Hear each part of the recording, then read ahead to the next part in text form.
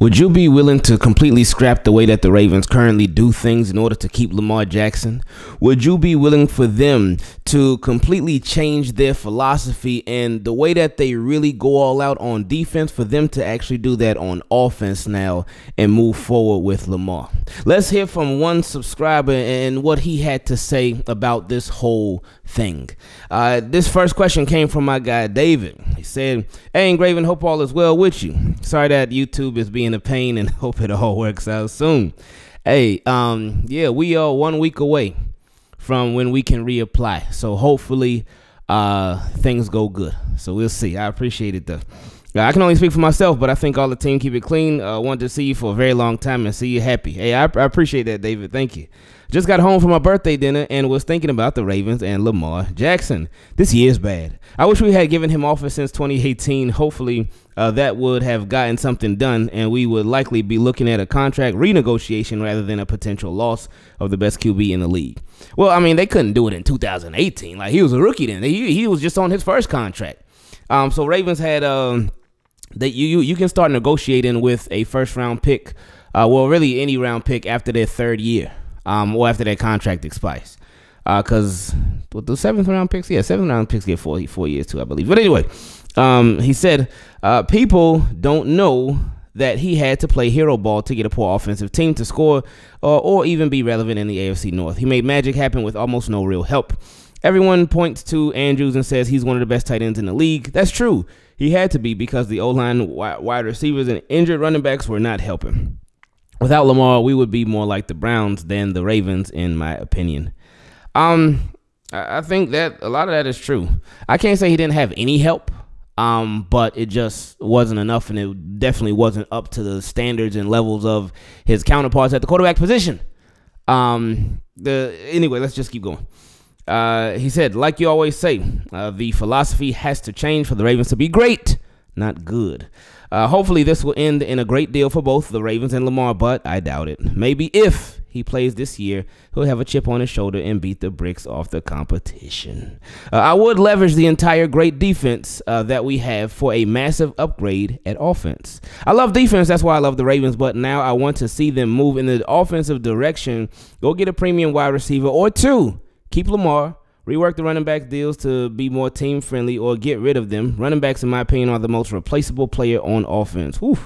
Beef up the offensive line and have Lamar play a more spread offense. Hey, that, yeah, the spread offense, yes. Obviously, signing Lamar, yes. Getting a premium wide receiver or two. Oh, you know I love that. I love it. As far as the running backs, yeah, you don't got to rework their deals. I mean, they already reworked Gus Edwards' deal, but you got to rework their deal. They're both on the final year of their contract. Both J.K. Dobbins and Gus Edwards on the final year of their contract. Like with Ravens and their running backs, you see it, you know it from watching them. You know they can be special. You do. I know y'all know. If I know, then y'all know for sure. You know they can be special, but the way that the Ravens have done their offense, they don't allow them to be. Because they don't establish, they do running back by committee. They've been doing that for the longest, but they do running back by committee, and that doesn't allow anybody to really shine like that. They'll have some games where both players are doing good and whatnot, but for somebody to really be that guy, they don't let them. But anyway, another conversation. He said, if we failed and lost every game doing that, I wouldn't feel bad. I mean, I'd be a little salty, but I wouldn't be angry at the organization. We would know that Lamar isn't the quarterback we all think he is, and we could move on with confidence that we tried and are only a few small pieces away from a perennial Super Bowl team. See, I like that, because that's one of the things that me personally has been a frustration with this whole thing. It's the fact that for three or 4 years, I say 3 years. I always say 3 years. Technically, yeah, but I know people say, oh, they wasted 5 years of Lamar rookie deal. No, because his first year he didn't start. His second year was 2019, and that was the breakout year. It went crazy. But then 2020, 2021, and 2022, that's what I would consider wasted. You talk to people, and they be like, oh, well, yeah, Ravens used the most draft capital on wide receiver. Yeah, they did. They technically did, but it's quality over quantity. Quality over quantity. They never got him an established guy. And whenever you hear a lot of people talk about, oh, the Ravens got him help here, they mention, they'll talk about Marcus Williams. They'll talk about Marcus Peters. Recently, they talk about Roquan Smith. And yeah, defense obviously can help the offense, but how about you help the offense by getting significant offensive players like you do on defense? Like, but anyway, let's continue. He said, with what we are doing lately, we don't know anything about if Lamar is what we think he is. Oh, man, I guess I should have kept reading. But yeah, I agree, because we haven't got to see his max potential. We haven't. And that's one of the scary and frustrating things about this whole situation. We just have not gotten to see him, the max Lamar that he could possibly be. The people still question this and that about him. Now, the injury part, okay, I get that part. People question that. So, okay, he missed time over the last couple years. I get that part. But as far as the play, when people question his play, people question, can he do this? Can he do that? And it's like, why? How can we even really get the answers to these questions with the lack of quality that he's had? Anyway, continuing. He said, with what we are doing lately, we don't know anything about if Lamar is what we think he is. We don't know if our O-line can handle the NFL. We don't know if our running backs are going to be broken down next season. We don't know who our wide receivers are. We know we have a dog at tight end, a great defense, not all-time great, though, and the best kickers in the league. That's not Super Bowl ready. Let's keep the Steelers and Browns out of the playoffs ready. The draft this year seems to be one of the worst drafts ever. We should get rid of as many draft picks as needed to go big and be the best team in the league. One that nobody wants to see on their schedule. Hey, no, come on now. Now that part, getting rid of all the draft picks, you ain't got to get rid of all. I mean, you only got 5, so it ain't really that much to get rid of. But no, the draft it's just got to be better. And Ravens, depending on what happens next, which we don't know what's going to happen next, the draft is like either way, if they keep Lamar, then the draft picks, they got to hit on the draft picks a lot better than they have been overall. They got to. But if they get rid of Lamar, then that would mean they would have a bunch more draft picks. So you got to hit on those draft picks to make it worth it to have gotten rid of him. So the either way that this thing goes, the draft is very, very important. He said, with some of the negative aside, I'm glad to see that the organization and Lamar both haven't been leaking information about each other. Well, until a couple of days ago, but he said, they still seem to be on cordial terms and might surprise us with something soon. Hopefully, I don't know if they're on cordial terms. I don't think so. That's my opinion, but I don't know nothing. But anyway, he said, I may have some purple glasses on, but it seems like they are heading in a more offensive-minded approach. We'll see. We'll see. We'll see. Who knows? This could be a year where they told Harbaugh put up or shut up as head coach. See, a lot of us were thinking that last year. I know I was thinking that last year, but stop playing numbers games and coach like you know what the offense and defense are supposed to do. If that's the case, we will be dangerous. Hey, let's see, baby. He said, anyway, sorry for the marathon book. God bless you and your family. And like I hope Lamar isn't, I'm out. And you know just what I mean. You too, team, keep it clean. You see my boy, he like gotta made it. Boy, that's my homie, ain't that right engraving. What a fun way that was to start question from subs. I loved it, man. So shout out to my guy. So what question from subs is, as you already know, is a series where you can ask any NFL question you want to, and we answer it in a video like this. Now, if you would like to be a part of it, you can send, well, for the Team Keep It Clean patrons. Shout out to all the Team Keep It Clean patrons. Got a lot of love for y'all. Appreciate y'all, especially with everything going on right now. But for the if you want to send a message via Patreon, I can't even talk right now. For the patrons, you send it directly on Patreon. You don't have to send an email or anything like that. You send it directly on Patreon. For everybody else, you can send an email to teamkeepitclean@gmail.com. Don't send it anywhere else because we're going to throw it away. It's going to be trash. Only send it to teamkeepitclean@gmail.com. And let's get into some questions from some Team Keep It Clean patrons. My first one from my guy Tank. who's been a patron for 2 years. So I appreciate you, Tank. He said, "What's up, Ingraven? Hope the family's having a great year. Whenever I hear breaking NFL news, my first thought is, he said, I wonder what Ingraven thinks about this move. That being said, got a quick question with Zeke. Okay, you know what?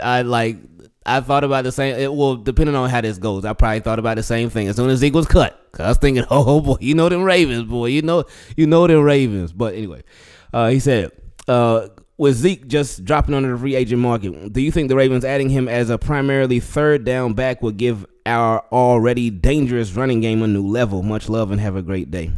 I would much rather see them go overkill at wide receiver than running back. Right now they got J.K. Dobbins, who can be a third down back. They got Gus Edwards, who definitely can be a third down back. And they just re-signed Justice Hill. Now, you sent this yesterday, so March 15th at 3:46 p.m.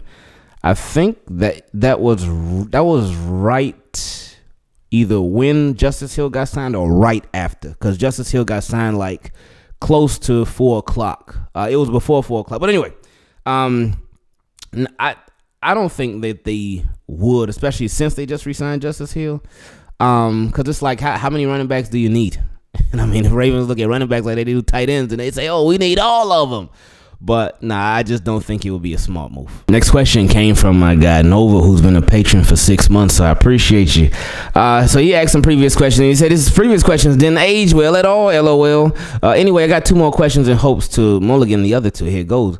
Number 1, so maybe I'm being overly pessimistic or realistic here, but why does the thought of EDC trading Bateman sound like it's going to happen? Well, that's because Bateman went to go complain, and Bateman said, oh, hold up, buddy.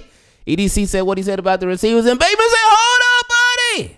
But anyway, he said, few reasons before you decide I'm crazy. Oh, no, I don't think anybody would think you're crazy for thinking that. Because, yeah, we know the history. But he said, since EDC has became GM, you notice any noisy wide receivers always end up a former Raven? Hollywood is the most obvious example, but Deshaun Jackson. He ain't making any noise. Deshaun Jackson ain't say nothing till like he got cut. Like, I mean, we saw the whole Instagram story, and then he was officially released like either that same day or the next day. But I think they probably had already told him, and then he put that because he talked about tired of playing politics in the locker room, something like that. I forgot what he said, but anyway, he said Hollywood is the most obvious example, right? But Deshaun Jackson, there's Brian. Then with Dez Bryant though, I thought didn't he start talking after he got cut, like with all the practice tapes and stuff, and I think that was after he got released, I think, but I don't remember. But anyway, and even Willie Snead, albeit his was after his Ravens tenure. They all came out on either social media or regular media to criticize the offense. And remember, Bate did this very thing, not about the offense per se, but in response to EDC's comments. Add the injuries causing missed games in his 2 seasons with them, lack of draft capital the Ravens have this year, and tell me it's not foreseeable that EDC doesn't pull this trigger on a franchise that needs a number 2 receiver to stretch the field. But then, see, that he could do that, and I wouldn't put it past him, but that would set the Ravens back even further if they did that. Oof, it would. It will set them back even further, so hopefully not. But, I mean, Bateman got to talking, and I'm thinking, oh, man, EDC going to make him get to walking, so we'll see. But anyway, he said, besides all we know, he sees more value in draft picks than in his wide receivers, as we have yet to see any of his first-round picks get a second contract. Well, I mean, technically, but we can't say that because his first round was in 2019. So this would be the year that his first round was eligible to get a second contract. So we can't say that we haven't seen any of his first round draft picks get second round contracts, because this will be the first year that they'll be eligible to do that, because it's 19, 20, 21, 22. Oh no, after excuse me, I take that back. This will be their 5th year. After 19, 20, 21, after 2021, they will be eligible for second contracts after the 2021 season. But yeah, to say, but he's only had 1 first round. So but then, 2020. So there's 2020, 2021, 2022. So I mean, technically the 2020 first rounder, that's Patrick Queen. He's eligible to talk, but I don't think that's like, because you're technically right, but there's only 2 people that would be eligible. That would have been Hollywood Brown and Patrick Queen. So I don't really think that's a big deal. But anyway, he said, I can see Linderbaum being that first to break this trend if he continues his success, though. Yeah, probably. Number 2, this leads me to my second question. Just exactly who are we? Baltimore has always been known to be an outstanding defense that's well run, but never known for offensive prowess. Sans a flash in the pan run by Flacco betting on himself, and probably the most complete offense we've seen in this organization. Now, our defense needed Roquan to get back to a top defense, and even then, it couldn't hold back Cincy from beating us twice in a row.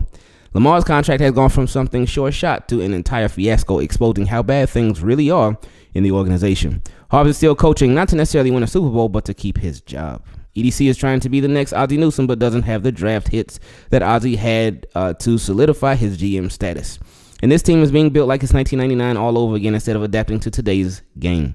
Now, with EDC, the Ozzie Newsome comment, I feel like Ozzie, obviously, overall, 2 Super Bowls, bunch of Hall of Fame players, great.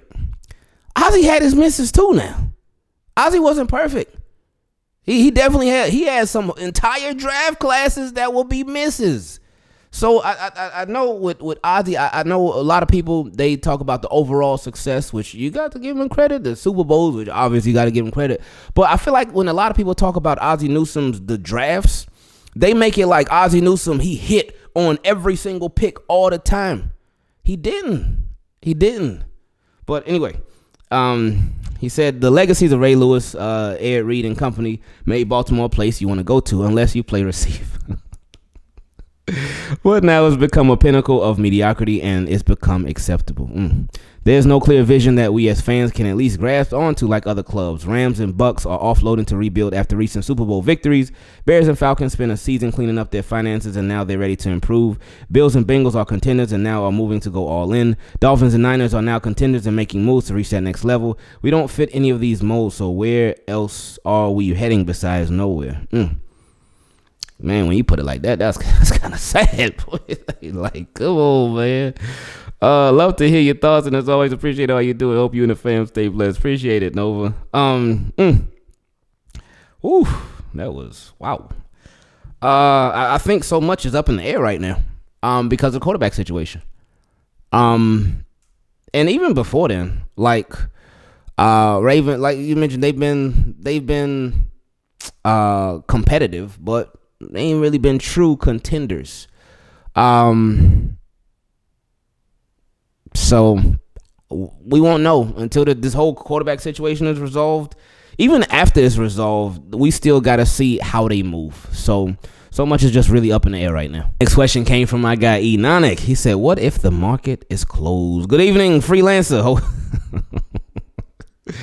Hope you and the family are doing well. We doing good, man. He said it's March 16th, 2023. And today, let me see. Oh, it's March 16th now. All right. And I have to ask you your thoughts on the unthinkable. What if the market for Lamar Jackson isn't there? Hear me out. Ever since Lamar was headed to the draft, the goalposts have been moving. Why don't you run the 40 at the combine? Why not switch to receiver? We as Ravens fans have heard all the comments from rival fans, ex-coaches, and commentators. He's a running back, not a quarterback. He can't throw accurate passes. See the Chargers playoff game? That loss proves he can't handle the pressure. Defenses know who he's going to be before the Ravens even break the huddle. The Ravens have tailored their offense to suit Lamar, not Greg Roman. I could go on, but you get the idea. On Monday, by 4:01, several teams immediately said, not interested. Now, teams I know that desperately need a quarterback have made other moves through free agency signings or trades and draft moves, to my knowledge, without even a thought about Lamar. I don't think we've ever seen a top 5 quarterback who was an MVP Pro Bowler with one of the best win-loss records in his first 70 games that can do what Lamar can do and be treated this way. I have no idea what the Ravens offered, but to not have anybody interested is shocking to me. And yes, if that's the case, it will be shocking to a lot of us. We know football, NFL is a dirty game. It's a very dirty game. It's a dirty business. But yes, that would be a shock. Even with, because I know some people be like, oh, but the injuries. There will be injury concerns. We've seen quarterbacks of less caliber, less talented, just not as good as Lamar, have injuries and still get signed to nice, significant deals. But anyway, continuing. He said, has the perception by NFL ownership, sports pundits, and coaches that Lamar's style of play is unsustainable or that his talents won't work outside of the Ravens organization cost him his rightful shot at the contract Superman deserves? I'm not talking about a fully guaranteed deal like Watson, but just the next man up type of QB offer. But all I hear is silence. If he sits out in 2023, what will his market be like in 2024? If he sat out in 2023, all of this stuff would just repeat itself. And I wouldn't envision him sitting out at all. Well, I could see him sitting out if he just didn't want to play on a tag, but I wouldn't envision him sitting out a whole season. You never know, but I don't think he would sit out a whole season. But if he did, then everything would just pause. It's like you press the pause button for a year on everything, because he wouldn't accrue another year of being in the NFL, because that would be put on pause if he held out. So everything would be like right where it is right now. Do you think he is losing money, and will he ever recover those losses? I don't think he's losing money. He went from making a couple mil per season to making 23 mil last year. Now making on a franchise tag right now, so he will be making about 32 mil this season. But depending on how things go with this whole offer sheet thing, that's why everything is so hard to say, because we just don't know. We just don't know. Like, if a team signs him to a big offer sheet, then he be getting a bunch of bread, whether it came from the Ravens or it came from that other team, because something would have to happen then. Because the Ravens would either have to match, or that team that signed him to the offer sheet, they would be signing him to that deal that they signed on the offer sheet. So it's so much that we just don't know. So sorry for the long question, but stay strong, freelance, and your 30 days will be over soon. Hey, yeah, seven days left. We close. But back to the question. I just think I think a lot of it is the alleged C word. The C word that rhymes with optical illusion. It's scary to think about. Like, man, how so many people, because owners got the power. They got the power, and Lamar is going against the owners. Of course, NFLPA, if they're involved as well, but they will be going against the owners too. But owners got so much power, and they can line up together, and hold hands, and be like, "Hey, we ain't letting this happen. We ain't letting this go down." So it's tough, because he's trying to be a trendsetter against what the NFL just doesn't want to happen. A big deal like this, somebody with no agent, a big deal like this, and a fully guaranteed, or just the guarantees just being a lot higher. And it's like, no, we ain't trying to make that happen. No, man, we don't want that to happen. So it's tough, man. And we also talked about that it cost him his rightful shot at the contract that he deserves. I wouldn't say that. I think that's also one of those things that we just really won't know till we know. And we just got to really watch how everything plays out. Every day we're just waiting, seeing what's going to go down, what's going to happen. And yeah, it's like so hard to answer, because we just don't know. The last question on this episode came from my guy, Joshua A. He said, we need to accept who EDC is. What's up, Ingraven? Hope your day is well. I can only imagine how dumb the Ravens office feels for letting Orlando Brown go in favor of left tackle Ronnie Stanley, who is always injured and rarely available. I think with that, I think they just, it's just, I don't even think that it was necessarily dumb. I think it's just the timing. I think that's what it was. The timing just sucked. Ronnie Stanley, he got paid, and not even a week later, he got put out for the season. That's when TJ Watt rolled into his ankle, and nothing was the same after that. I mean, he had missed time every year before that, but that was the injury that really just killed him. It just really oh man, it messed up everything even worse. But then with him having signed the deal, and then not even a week later being hurt, oh man, the timing couldn't have been worse. So I don't even think they necessarily regret it, but I just think the timing just it's like a gut punch, or a bunch of them. He said, now one of the best offensive tackles in the league is a Bengal. It's probably the same thing they felt when trading Hayden Hurst and Clowney passing Metcalf for Hollywood. This whole debacle with Lamar has been embarrassing, and now Huntley is on the market too. I have a question. What exactly is EDC's strength as a GM? What is the one thing he does very well? And he said trading, drafting, cap management, communication, player satisfaction. As a fan base, we were spoiled by the legendary Ozzy and have extremely high expectations, but we need to accept that EDC can't fill his shoes and appreciate him for his strengths. But as I was pondering this, the question came to mind, wait, what is his strength? I want to know because I'm learning how to be content, a characteristic that is blasphemous for us Ravens fans. Wow. What is EDC's strength? I think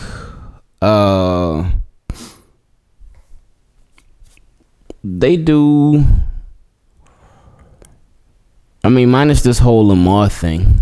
I guess minus Hollywood too. And what I was gonna say, they do a pretty good job of keeping their own. But then I thought about Lamar, and I thought about Hollywood, and then I was thinking about Orlando Brown Jr. And I know that was tough because with Ronnie Stanley, he got paid. They weren't gonna pay 2 left tackle. But then I think about Hayden Hurst and what is EDC's strength? What would EDC's strength be? Could it be getting rid of somebody early rather than later? That's what we could say. Because that's not what Ozzy did. Ozzy would usually do it later than early, but EDC would do it early than later. And I would say in ensuring that for a disgruntled player, somebody who you don't intend on re-signing, that he gets something rather than nothing most of the time. So I would say that's it. Because like with Chuck Clark. Well, I mean, they had already gave him an extension, but like they just traded him with Hollywood. They weren't going to re-sign him. They traded him with Hayden Hurst. He wasn't going to get a second contract. Mark Andrews had got that, so they traded him for draft picks. Orlando Brown Jr., they weren't going to sign him, so they traded him for draft picks. So I would say that. I would say that would be his strength, getting something rather than nothing for a player that you don't intend on keeping. Like even with Ben Bredesen, with Ingravenvids, I know there's been more too, but that would be where I would go with that. As far as other strengths, he's good at sort of the mind games, like sort of swaying the public and making them think one thing with what he says versus what he's actually trying to get done. Like it reminds me of a couple years back when he was like, "Oh, I'm offended. I'm insulted about how y'all speak about and feel about all wide receivers. I'm insulted by that. What are you guys talking about?" And then he went out and signed Sammy Watkins and drafted Rashad Bateman and Tylan Wallace too. So EDC, he's good at hitting the swerve. He's good at having a poker face. So yeah, those was what I would say his strengths are. Something we got to remember: no GM is perfect. And again, you mentioned Ozzy. Ozzy had his weaknesses too. He had his strengths, but he also had his weaknesses too. But yeah, EDC. Big off season for him. I've been saying it for the longest. This is the biggest off season for Eric DeCosta in his short tenure as GM. He's been GM since 2019, I think. And this is his biggest off season. So we'll see how he delivers on the rest of it.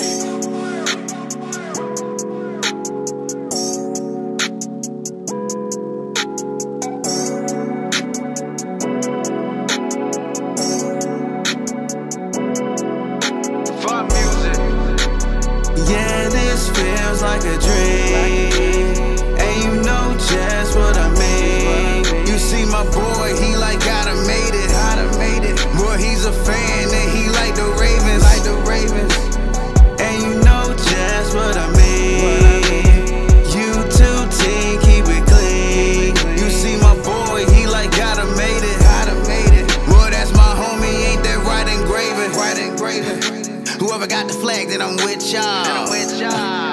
Engraven lock you up, we playing football. I'm a fanatic. You see, we got the magic. And yeah, my boys are savage and open challenge and Madden. Let's go.